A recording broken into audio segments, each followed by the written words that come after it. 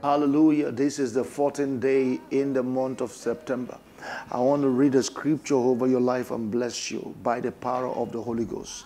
In the book of Proverbs chapter 3 verse 5 and 6, the Bible says, trust in the Lord with all thy heart and lean not on thy own understanding.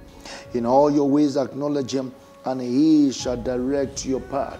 By the help of the Holy Ghost, there is a trust of the Holy Ghost that is going to direct your path.